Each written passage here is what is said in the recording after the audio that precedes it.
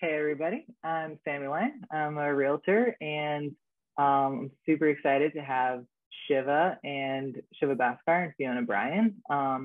We have each done workshops separately about lending, about credit, and today we're basically just gonna put the mastermind together and talk about how to improve your credit, specifically in the context of real estate, like buying real estate, investing in real estate.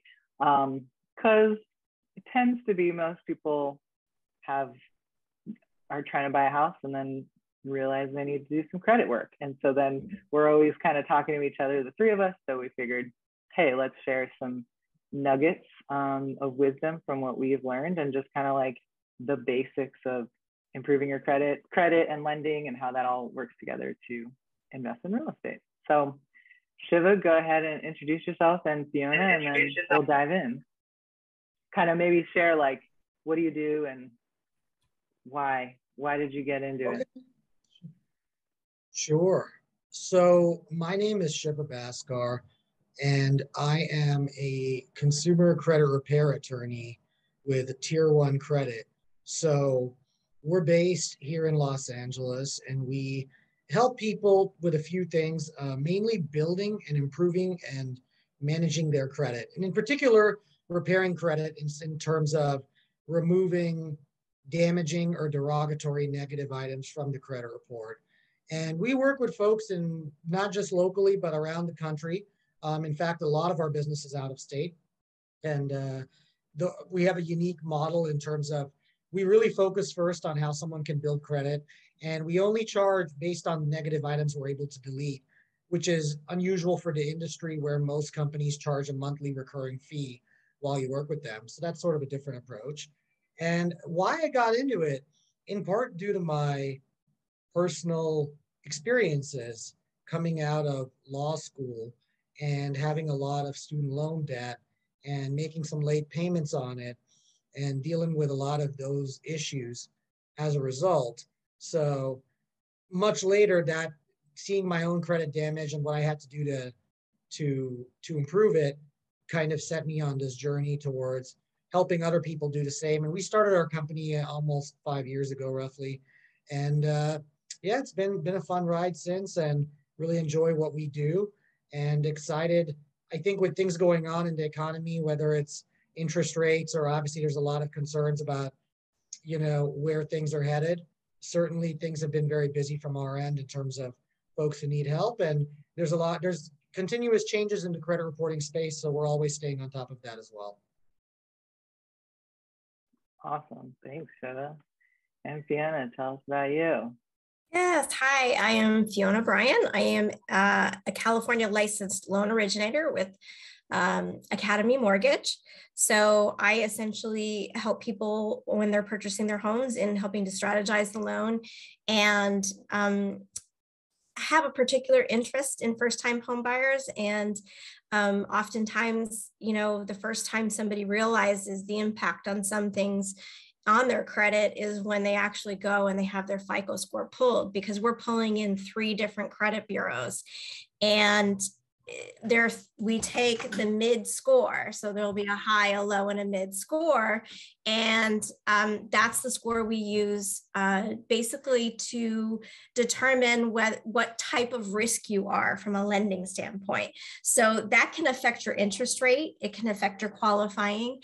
And we can talk a little bit about, what the minimum qualifying for different types of loans. For example, if you're doing an FHA loan, we can do, as low as a 580 score. There are some lenders that will do a 540. And there are non-QM lenders who actually don't really care about your credit score, but if you can pay their interest rates, they're happy to loan you money. And then for in general, the best interest rate, the best terms are really going to come for those who have a credit score at about 720, 680 to 720. I usually will encourage people, if we're not actively looking for a home, to maybe look at some tips to improve their score. And that can really impact the outcome in terms of the type of interest rate and what we end up locking into. So I think that everybody really deserves the opportunity to learn about what it is that creditors are looking at, how they're treating you, and what it means when you have a late payment, or what it means when you really are fighting that company and you know, on principle are not going to make that payment. It's a calculated decision sometimes, and sometimes it's not fair. And so I think, you know, I love to do webinars like this, because I think that, you know, sometimes consumers are left out in the dark. Like, what are my rights? What can I do? And so many times I'll send somebody to Shiva, and maybe it's, we can help you, and maybe it's, well, we need a little bit of time pass, and that's just how it is. And so I think, though, that knowledge is power. And so I'm super happy that we're doing this and can talk about it in the context of real estate. Awesome. Yes. No, I love it. I think that's the main takeaway is, you know, I got into real estate also because I was an educator for over 10 years, and just kind of like looked up that career ladder and was like, man, 35 more years. I'm already tired. So, you know, real estate for me was like all about financial freedom. And, you know, I just like learned all these tools and then started applying them. And now I'm just like, well, we should really democratize this. Like, people should know how things work, so that, because now, you know, I really just had to learn a whole new language. And now I'm just trying to share that with people. So that's why I love working with Shiva and Fiona. And I mean, I guess, you know, there were some questions that people put in, but I guess, you know, I would say maybe Shiva, start us off with like, what do people, I mean, Fiona, you already mentioned it a little bit, like how credit is seen from a lending perspective, but like in the context of real estate, what do people need to do to work on their credit? Like, do they need to have an 800? Like, when someone comes to you, Shiva, and wants to buy a house, like, what are you doing? What's like the most strategic, kind of quickest way to get people where they need to be? Sure. So the first thing that we would look at, the fastest way to improve your credit score, if it's not where you want it to be, the first thing that we would typically look at is credit card balances. And when I say balances, I mean what was reported as of the last time that they generated a credit report and they pulled the credit, because that number is going to determine a big chunk of your score. If you look at your FICO score, there's 5 factors that determine it. And those are payment history, the amount of debt you have, the age of your credit accounts, the mix of accounts, and then credit inquiries.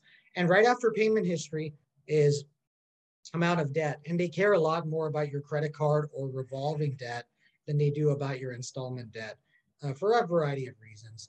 And so making sure that your credit card balances in total are under 30%, ideally no more than 1 to 5% of your total limits. And I actually had a call with someone the other day. I referred to Fiona, funny enough. I talked to them last night, like late. It was a friend of a friend, so we agreed to do it. But basically, their score was a little lower than they wanted. And it turns out it's just because they have one credit card with a high balance, because they had a bunch of spending the previous month, and they always pay it off, but they had just gone and bought a bunch of stuff, and that's what it was.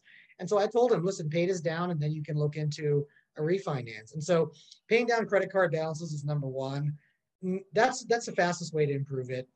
After that, we have to look at derogatory items on the credit report. And that can take a good amount longer depending on what there is. It's definitely not an overnight process. It can move fast depending on what you have, but the most severe cases where the scores are under 600 and they have repossessions and a lot of collections and credit card charge-offs, it can take a while. But always look at the credit card balances first, because if you can reduce those, or even if you can't reduce it, but you could get someone else to add you as an authorized user to their credit card. They don't have to give you the card, but just getting your name on there can help you as well to increase your overall credit limits, assuming they don't have a big balance. And then if your overall limits go up, then even if your previous balances were high, the ratio might go down, which means your score increases. So that's another strategy as well. And Shiva, just, when we talk about credit card balances too, I think there's some confusion about, total credit available, what percentage is used, and the percentage used in each individual credit card. So what people don't realize when they get pulled into that 10% discount and they sign up for the Old Navy card that has a $300 limit on it, if you put $100 on it, 33%. It's just that $300, it does not help you. You may have saved 10%, but yep.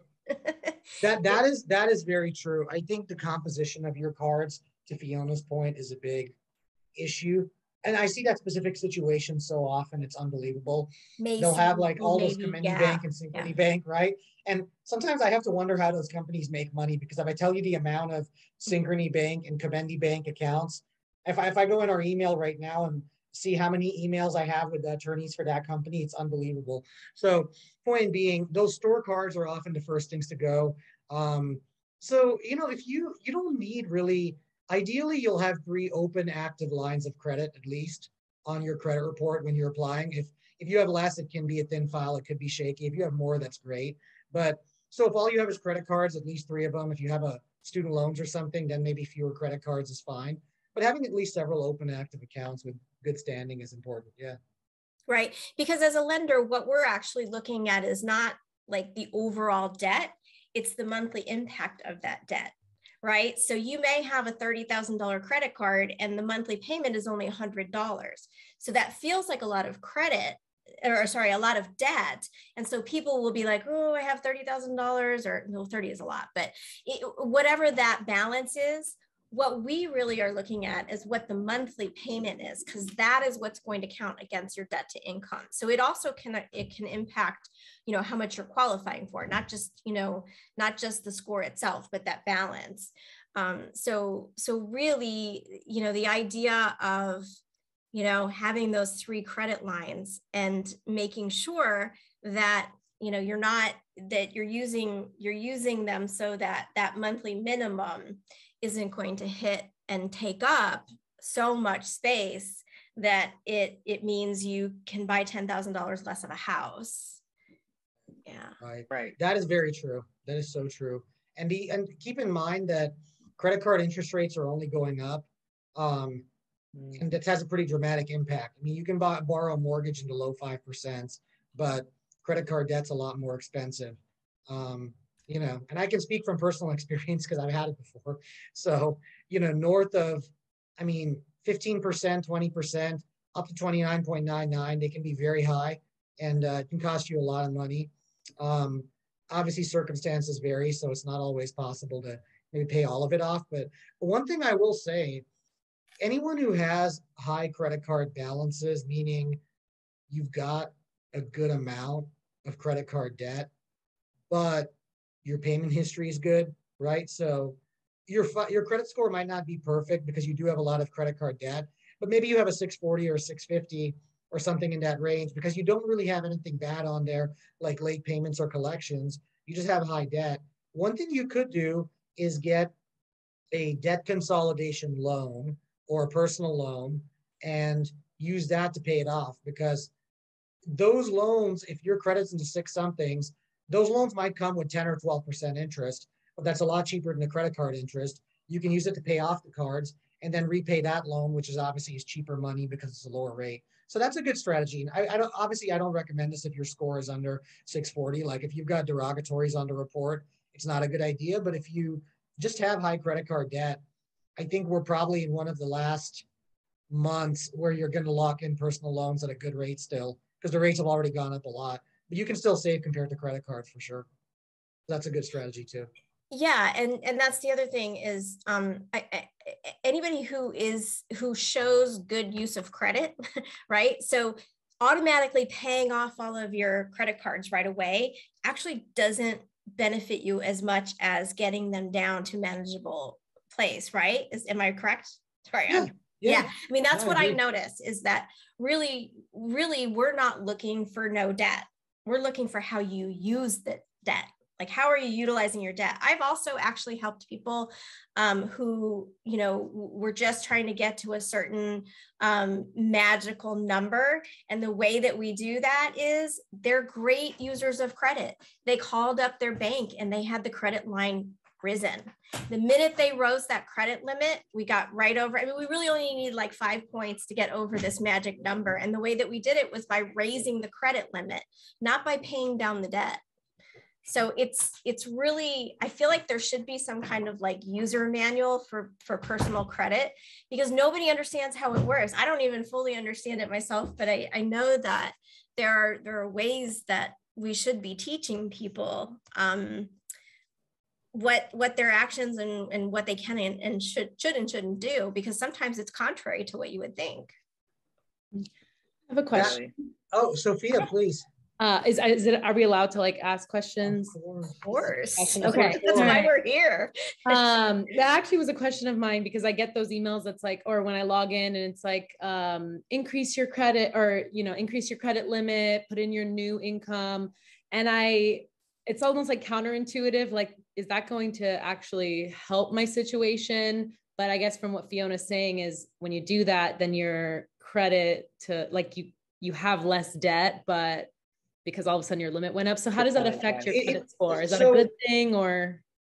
It's a very good thing. If you're assuming your income went up and they increase your credit limit, then that's a really good thing, because if you have more available credit, I mean, it's positive, not because you plan on using it, but it shows that you're trusted enough by the lender that they would give you a higher limit. So that, yeah, for sure, Sophia, if you know, if the income has increased compared to when you reported it, because if you opened a card 3 years ago or 4 years ago and the income is higher, which it probably is, then, you know, you want your limit to reflect that. I mean, I have a card with Capital One and another one with Amex that I opened several years ago, and both of them have a limit of but a limit of 5,000.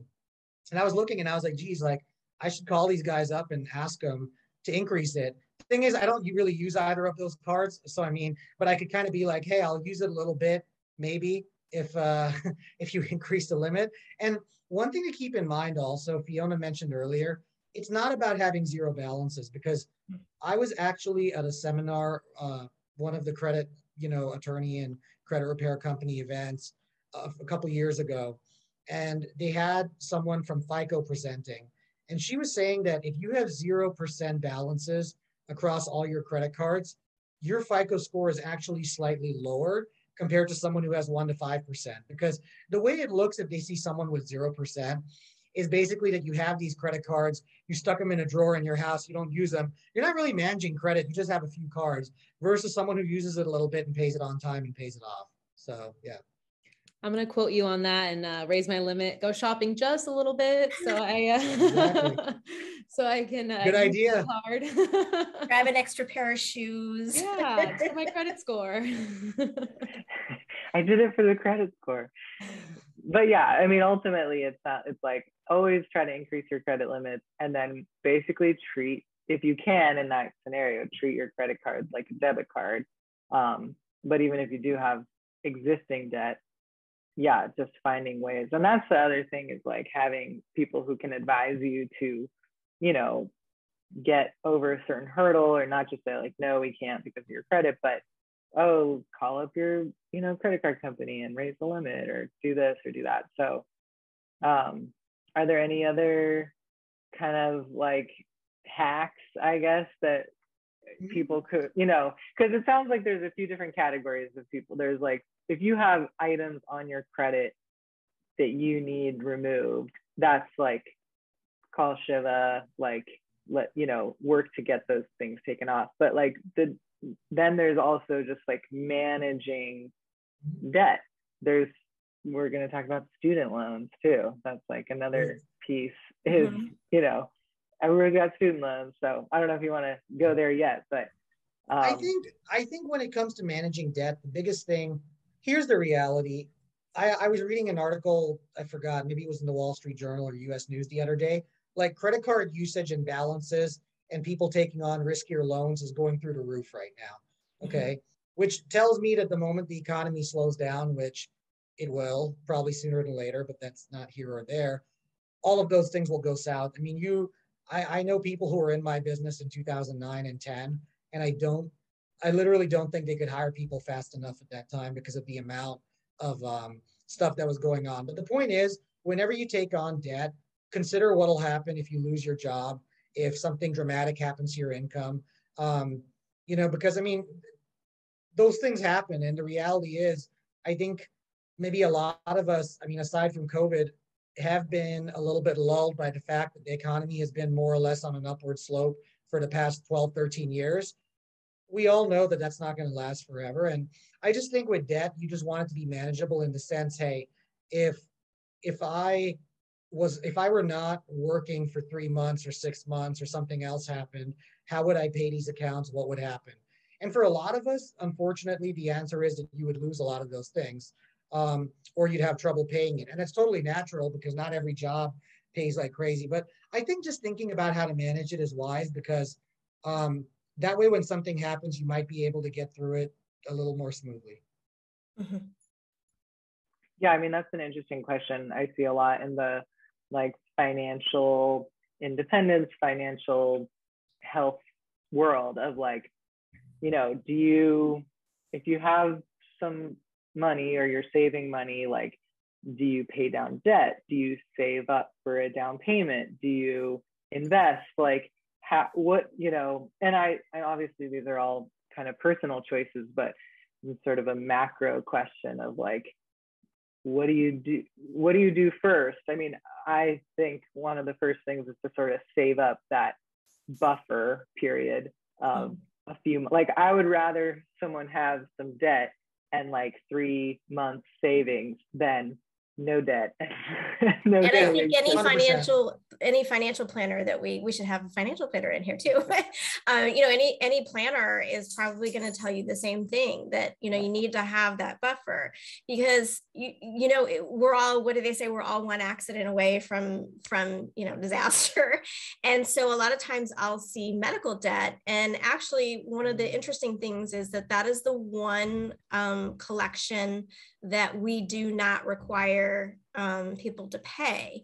So, and it actually, if I'm correct, Shiva, aren't those being pulled off of the FICO reports coming up here soon? Some are the ones under $500 will no longer appear on your credit reports, unpaid ones.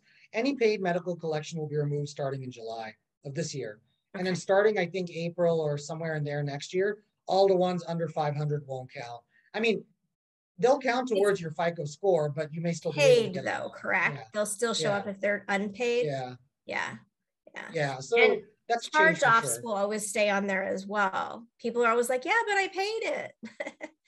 Can you talk about that, Shiva? If you pay off a collection? Well, it's better to. So here's the thing. The mortgage FICO scores still count paid collections. A lot of the FICO scores still count paid collections because you still did. I mean, to go into collections, the debt has to be at least 3 to 6 months delinquent, and particularly with credit cards and other things, I mean, it has to be a consistent pattern of non-payment, right, for that to happen. So those will be on there. And a lot of people say, well, if it's paid, I would say it's better than unpaid in the sense, if it's unpaid, it's reporting every month fresh. If it's paid, it's not reporting freshly, it's aging off, its impact is subsiding a little. You do want to get it removed, which is one of the things we do in the credit repair process, but it's better paid than unpaid. But one thing to keep in mind also, people have charged off credit cards and they call like, okay, Capital One or Synchrony, because those are two of the ones that go bad the most often. And they say, hey, if I pay you, can you remove it? The answer is always no.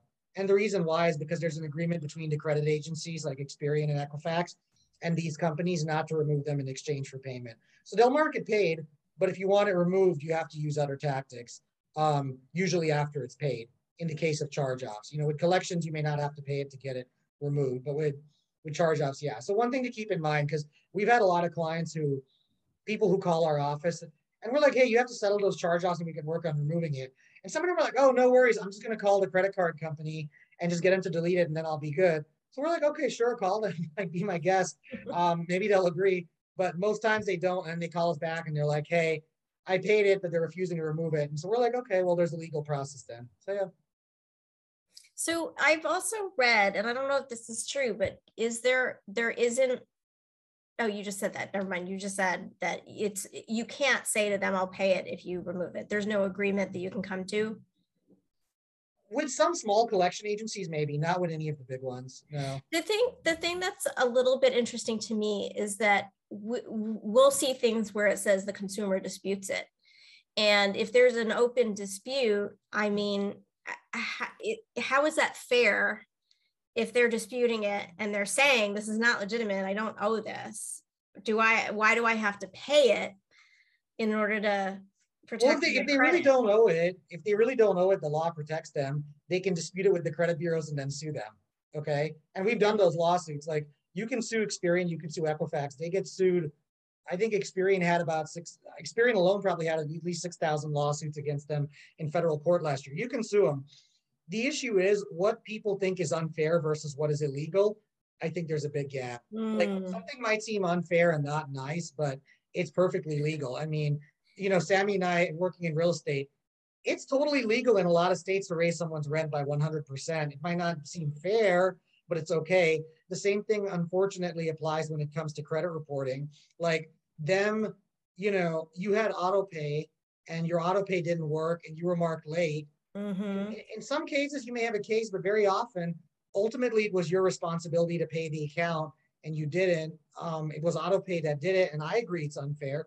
But that's a situation where, okay, you wouldn't be able to sue them over it, right? I do think also, too, that's a situation where if you're proactive and you call, because this has happened to me before, where I've caught it, it's been, I've been like, oh, I didn't notice it. I call them. I tell them I'm paying it right now. I do it while I'm on the phone. And they give me a courtesy removal of that late and the late fee. They will sometimes. Yeah. They really will. It depends heavily on the company. I mean, like, certain ones are more flexible than others. I mean, Chase or Bank of America, or Wells Fargo, if you have one of those, it's like, no, honestly, it's impossible. I mean, even on a credit repair standpoint, those Bank of America and Chase, like, if it's on there, we're pretty much like, hey, listen, you're just going to have to let it age because there's really no human way to remove those things. But other ones, yeah, you can call them. But the biggest thing is just, I think, logging into your bank account every month is one good thing, because if you have a list of all your credit obligations, like, okay, I don't know, you have a mortgage, you got an auto loan, you got student loans, you've got 3 credit cards. If you know what those are, you can check and make sure that those are being withdrawn, or you know what the dates are. And if you see that, hey, Capital One was supposed to auto pay on the 13th and it didn't, then, you can go into Capital One and check what happened and get ahead of it. So I think you don't need to go in every account. You just need to know every account you have them on your calendar and check your bank account. And if anything on there has not deducted that should have, according to the dates you have, the due dates, then something is wrong and you should contact them. So I'm totally obsessed with this new app. And I know Rocket just bought them. So now I'm like, oh, do I really like them that much? So Truebill. And it's all over TikTok. You've seen all the ads, everything. I randomly checked it out. I have been looking for something that pipes 100% of everything I do into one little app. And it actually does it. And they don't even have a standard charge for it, the monthly on this app. And it just says, what is it worth to you? And they recommend like $7. I was like, oh my God, this is totally worth $7 to me. Just having everything in one place. Because it also alerts me every time I get a payment or every time I have an auto pay being, created. It also tells me when my bills are due. So that sounds like an advertisement for Truebill, but it truly having everything in one place was amazing. It's been amazing. Yeah, whatever works for people. Like, I mean, I just go spreadsheet because I want to track every penny. Every month I kind of download my credit card statements and just kind of like tag everything and see what I'm spending every month, how much I'm getting in investment income versus, expenses. But, because I'm on that like financial independence track, but people use like Mint or Truebill, but it doesn't matter what you do. The lesson is check your accounts every month and, just like do like a quick inventory of like, where's my bank accounts, where's my investment accounts, where's my debt, like just a quick glance. Because I think that it can get really, it can get stressful or overwhelming. And then it's like, I don't know, I have payments, but I don't want to look at them. And honestly, part of it is just like, all right, let's look at everything and make sure that you're at least seeing what you're spending. Like, because that's what I tell a lot of people when they're buying a house. I'm like, look, you got to start thinking about what you want to spend. It's usually in Los Angeles going to cost more to buy than to rent. I mean, some people obviously are renting like super expensive places, but generally rents are a little bit less in LA than mortgages. So no matter what, it's going to be a stretch, but it's like, you have to figure out, like, I'm not really one who makes a budget. Like, I don't make a future budget. I more look at, it's easy for me to just look at, what did I spend last month? Oh, okay, maybe I want to spend a little bit less here, a little more there. So I sort of do like a look back, but just seeing it is helpful. And some people really are good with like setting, budgets for themselves for the future. But no matter what, it's because you are really thinking about like that monthly obligation. I mean, Fiona, if you want to share a little bit more about like debt to income, and that's like one of the main mindset shifts, I think, for buying a house is like, it's not the total of everything. It's really just looking at the monthly, and you're kind of locking in that monthly payment. But I don't know if you want to share more about like how debt to income is calculated. So one of the ways that we determine how much you qualify for, or what Fannie Mae and Freddie Mac have determined is appropriate for someone to spend on housing, actually pulls in all of your debt. So that includes your car payment, your minimums on your credit cards. It includes your student loan payments, even if they're at 0 right now. We take the balance of that student loan, and we actually, for Fannie Mae, we count it at 1% of the balance is the monthly payment. Freddie Mac will allow us actually 0.5%, or 0.5%. So, but we are looking at all of that. And then on top of that, we're adding in, okay, what is your new monthly payment going to be? And that, Fannie Mae will allow us oftentimes to go up to 50% of your income. In a really expensive area like here, where our loan sizes are getting bigger and bigger, it's the lower your debt to income ratio, the better the interest rate, the better the terms. And the more comfortable you are, right? Because if you're using 50% of your income every month, and and that's literally all we're tracking. That doesn't include what you're eating, what you're spending on cash, all of that kind of stuff. That actually gets to be a little bit overwhelming. So I think that, if you took, any one month where you're putting in your groceries, all of the stuff that's not on your credit cards, like how much money are you spending that's not on credit cards? It kind of adds up. So that debt to income includes all those things. And that's really where we determine, what you're going to qualify for. But not only that, but, at what point is it too risky for the lender to allow you to purchase this home with this loan? That's kind of what that does. And actually, this might be a good segue into student loans. Go for it.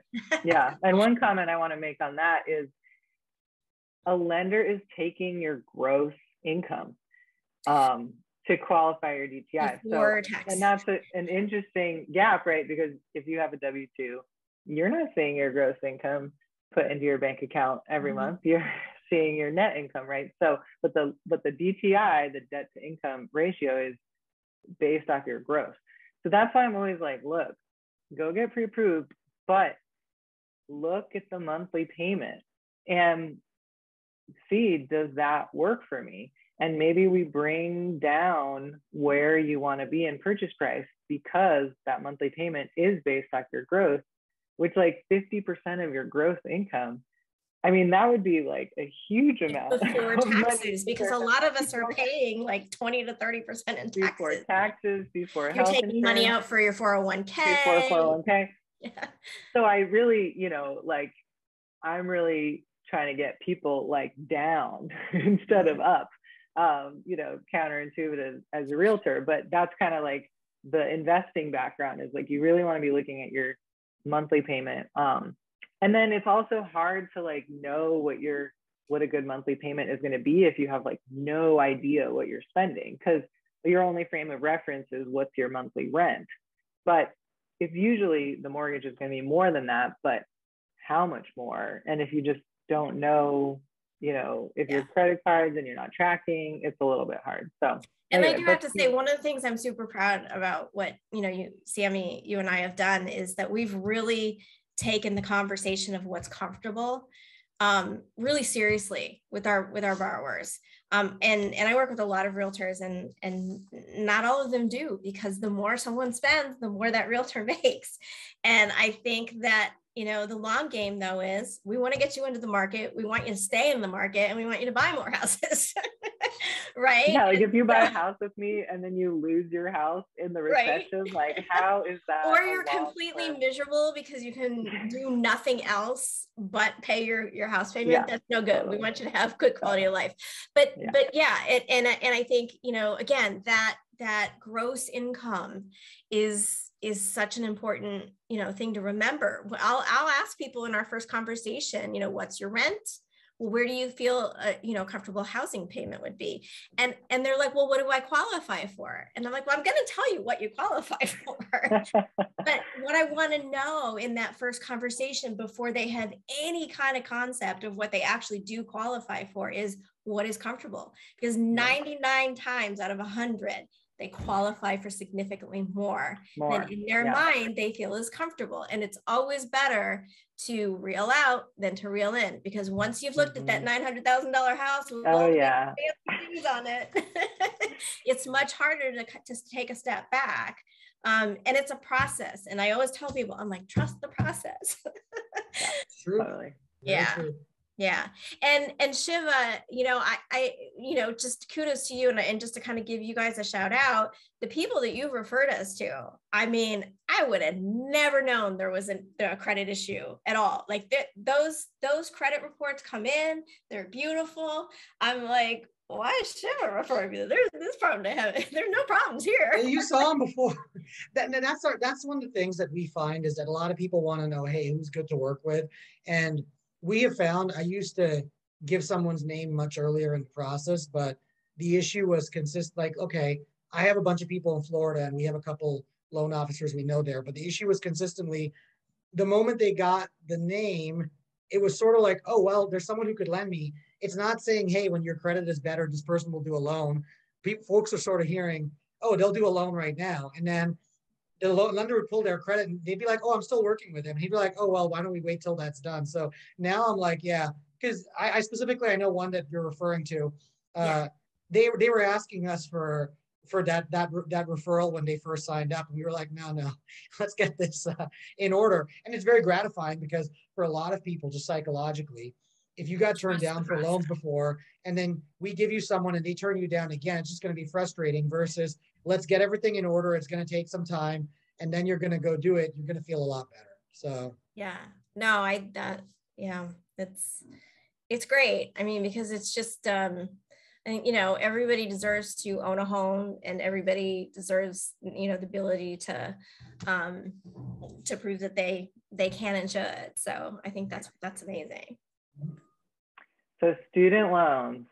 Okay, well, yeah, we got off track, huh? Okay, so student loans.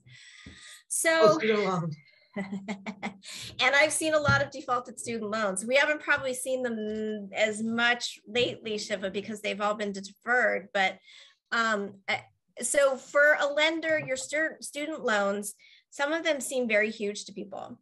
And they're overwhelming. And the first time I talk to somebody, they're like, yeah, I have all these student loans. And sometimes it can be problematic if there are a lot of them. But if you've, you know, sort of managed them well, you're okay. Even now with deferment, if they're at zero, again, we're doing about 1% of the total balance is what we're going to pull and count towards the debt to income ratio for a monthly payment. And if you are on an income-driven repayment program, we're going to take whatever the lender gives us for your monthly payment. If you're on any kind of special payment program, we're gonna take those. If they're in deferment right now, if they're at zero, and you have forbearance on those loans, we can't do that. You're gonna have to go back and activate them, get them into payment mode, and then we can use the income-driven repayment plan. As far as defaulted student loans, Shiva, can you comment on that and how those how you treat those? Of course. So with a defaulted student loan, which basically means that it was not paid for a certain period of time, typically 6 months, I believe, so that it, was defaulted. There's a process called rehabilitation by which you could bring the loan current.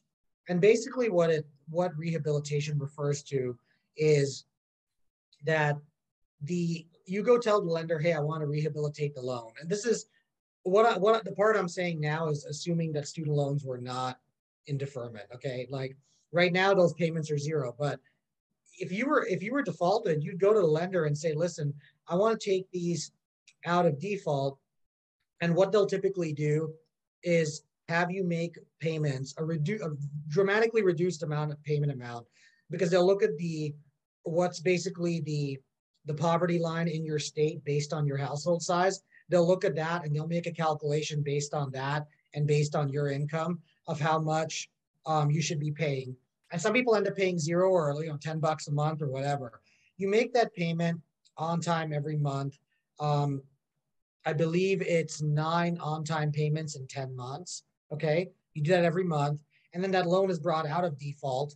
The derogatory is removed, the default, and it's now you can move it over to a different servicer, and then now you can go into income-based repayment or any plan you want. So you could bring it out of default, and right now, I mean, that may be coming to an end, but if in 2020 or 21, technically the amount owed or that had to be paid because of COVID and the CARES Act was zero.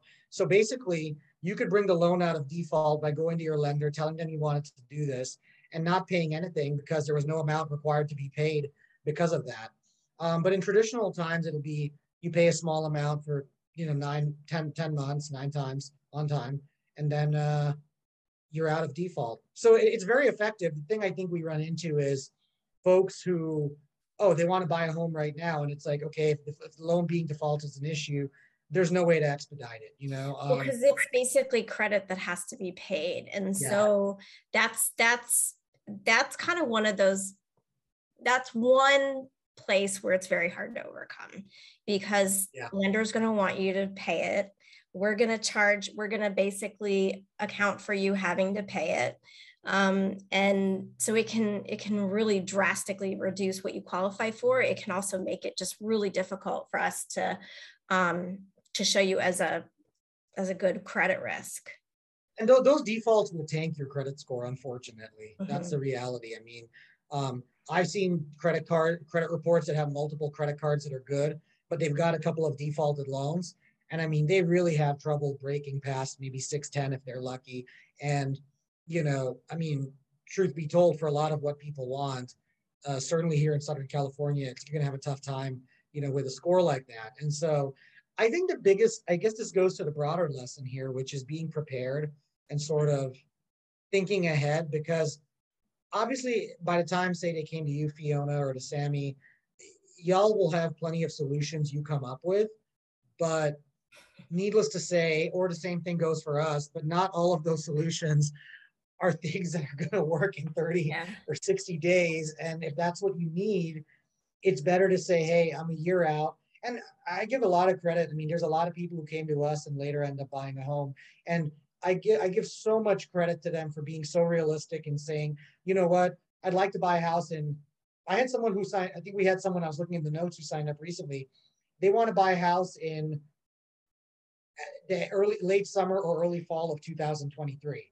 Okay. So they've got over a year, and it won't take that long, but their score's in the high 500s and they want it to be higher. And I'm like, okay, that's a totally realistic goal. But when you try to jump in sooner is when it happens. Because like the student loan default, there's nothing we can do to make the 9 months faster, right?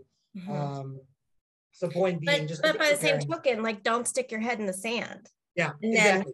Don't procrastinate. Yeah. Don't procrastinate. Take care of it when it comes up. We actually, one of the clients that Sammy and I had recently, you wouldn't know this or who it is, Sammy, but they just randomly had a situation like this where the loan had, it was actually in collections, and it fell into one of those forgiven. They got a letter while we were in process that the loan was forgiven. And it was kind of one of those things where I was like, wow, these people are just totally like lucky. I mean, it was lucky. I couldn't even believe it. They sent me the letter. I was like, is this real? Yeah. But that does not happen very often. But yeah, I'm a big fan of, if you think you want to buy a house in a year, you need to be consulting people today, especially if you think you might have some issues.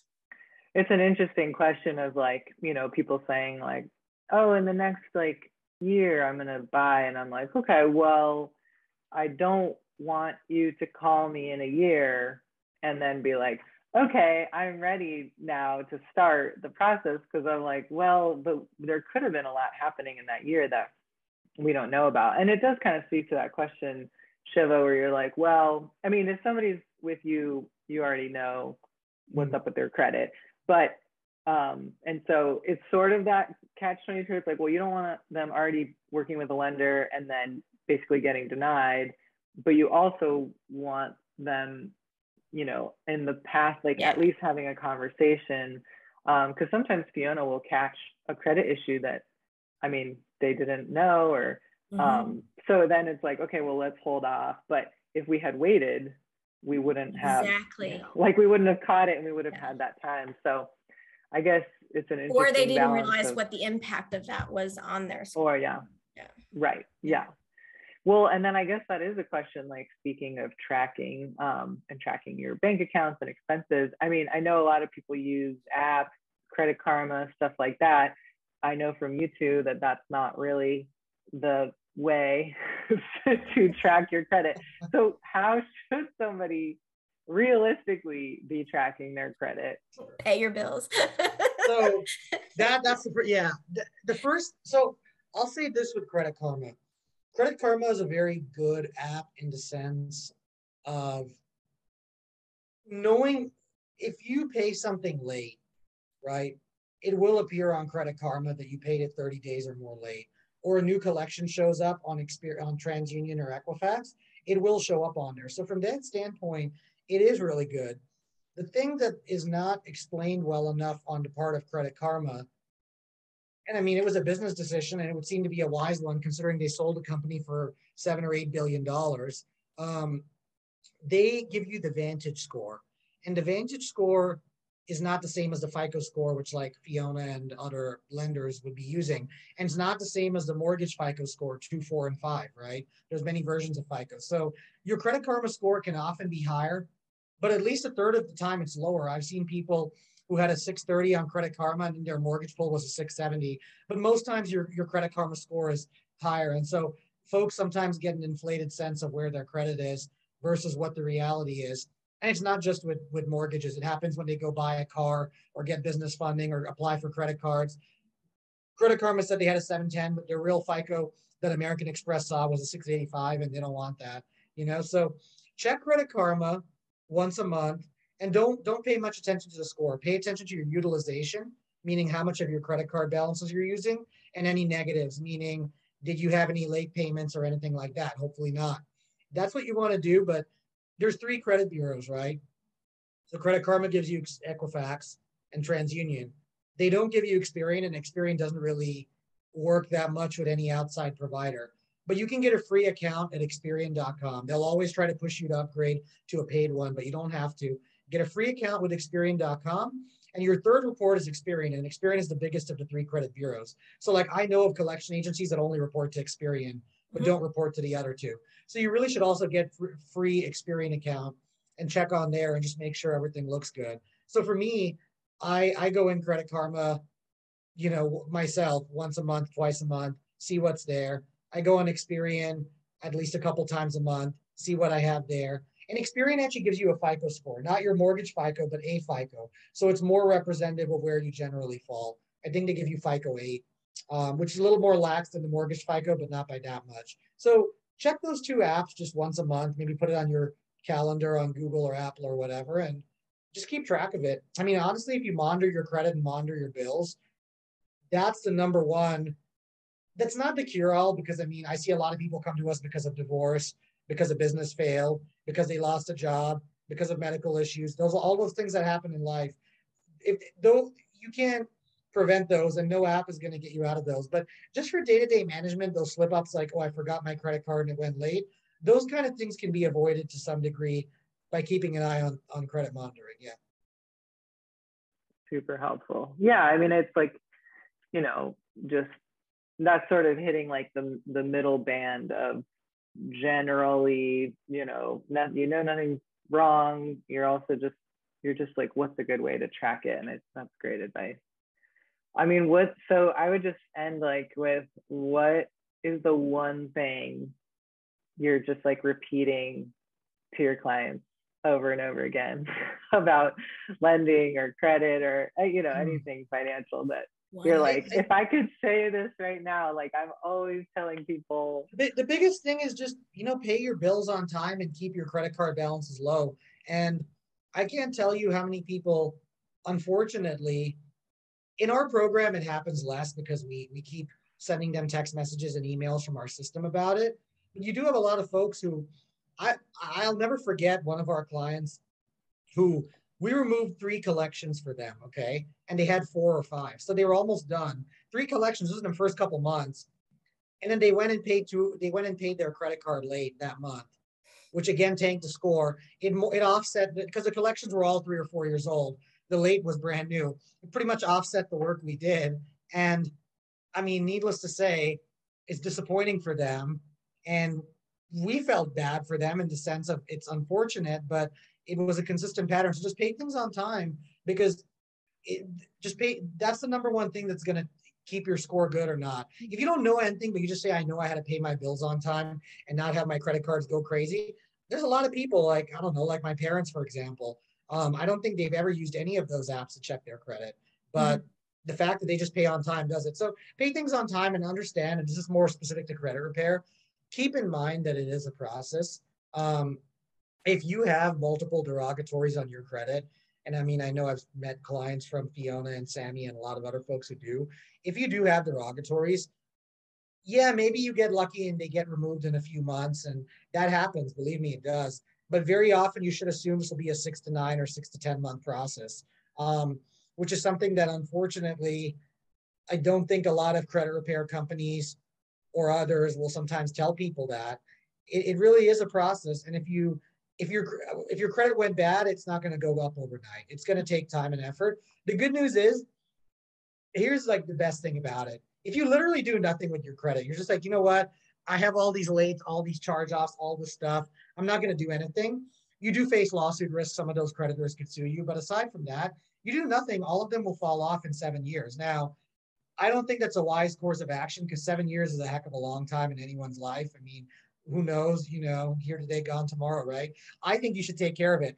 But even if you do nothing, there's still hope for you, and that your credit basically resets every 7 years. So that's always a positive. And time heals. Yeah, it does. It truly does. What is that? A broken clock is right twice a day. Yep. Yep, like, that's exactly. You just do nothing, but yeah, but start paying on time, and then it'll just fall. Yeah. If you just start paying on time, I mean, we have people with a lot of lates. Like I see people online, especially who ask questions. They have a lot of lates and charge-offs and collections from 5.5 years ago, and they want to do credit repair. And I'm like, listen, okay, if you really need to buy a house like in the next year, then maybe. But if you can wait 18 months, why not just keep building credit and let all this stuff fall off? It'll all be gone, and then your score will be pristine, and you didn't need to do all this. So yeah. Yeah. Awesome. Fiona? All right. The one thing. Oh my God. Okay. So my one piece of advice to the world. When you go and you buy a pair of jeans at the Gap, or you go and you go to Old Navy, do not get suckered by saving 10% to open up the card for the store. It's literally Macy's is like the worst too. Like those, if there's one thing that I see over and over and over again that is an issue, it's the size of the credit limit on those. The minute you open one of those up, if it's $500, it quashes you. You're good. If they say they want you to open up a credit card, say, yes, I will do it. I would like a $10,000 limit. Otherwise, I'm not doing it. Sure. No, that's the one thing I see a lot of that gets people into trouble is those little store cards. Don't do it. It's just not worth it. This is another thing to Fiona's point. Keep in mind, those cards with the small limits and the small balances often have annual fees. And if you forget those, then you're going to go late. I mean, I have seen people with charged off cards from like TJ Maxx, okay, Synchrony Bank, stuff like that. And what happened? It came with a $30 annual fee. They use it for 2 purchases, Banana Republic, and they forgot about it. And they didn't pay the annual fee. And then it went 30, 60, 90. And at some point they saw, or they just saw it on their credit later when it was 6 months charged off. And now it's taken your score down. And just in general, the more you're applying for credit, you're going to hurt yourself because your age of accounts goes down each time. And you have a credit inquiry. I mean, I definitely have seen folks who like went and randomly opened a couple credit cards and they have great credit, but those inquiries ding them and then they're applying for a mortgage like 4 months later or 3 months later, and those inquiries are hitting their score a little bit. And just be very careful in applying for credit. That's all. And if you have Credit Karma, this is a big tip. If you have Credit Karma, be careful with their recommendations because a lot of the cards they suggest are not actually ones you may qualify for. They get paid if you get approved and you sign up. So their incentive is to just push you to apply as much as you can. So just be aware of that. Yeah, totally. Check those credit limits. I learned something new today about all those store cards because they do tell you what you qualify for. So you could apply, and then if it's super low, you know, that could be a moment to like say no. And then another thing, sometimes I've like applied for cards with the fees, you know, just to get like points or a bonus. And sometimes you can either call, you know, and cancel it so you're not getting this annual fee. But sometimes I've been able to like downgrade the card to one of their cards that doesn't have an annual fee. So I get to keep that line of credit open.